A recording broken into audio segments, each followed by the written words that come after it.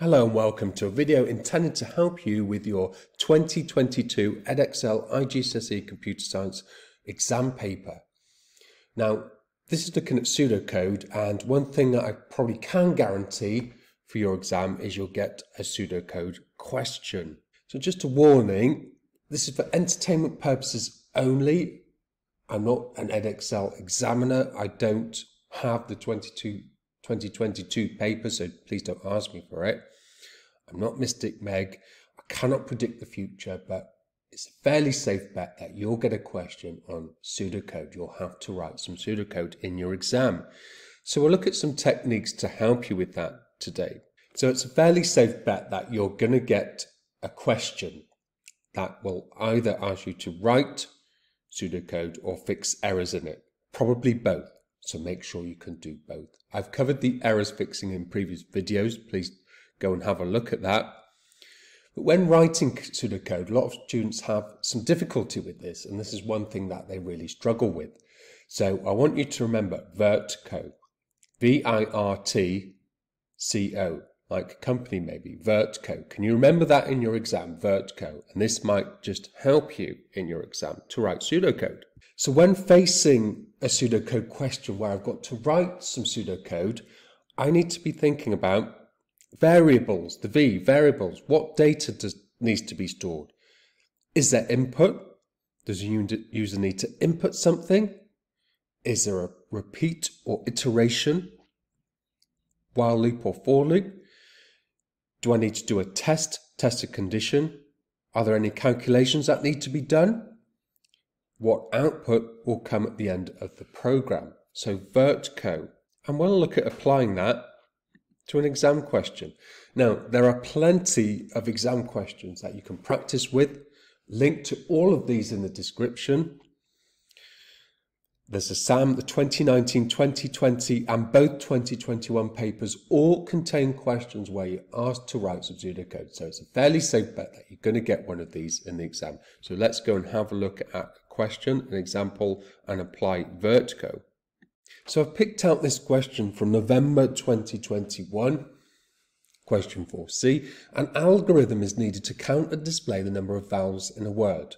Vowels are A, E, I, O, and U. The completed algorithm must count the number of vowels, create a message as a single string, print the message to display. So each of these bullet points are things that you need to do to get marks. So this is 5 marks. I've got a partially completed algorithm here. So you must have a go at these questions. You must try it and you must apply VIRTCO in the exam. So set word to elephant.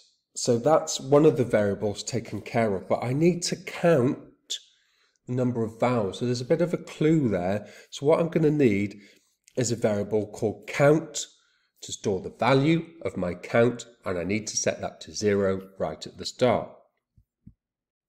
So I've set count to 0, and you must try to use the Edexcel notation. For help, it's usually given at the back of the paper. So make sure you do write in Edexcel notation, pseudocode notation. So set in capitals.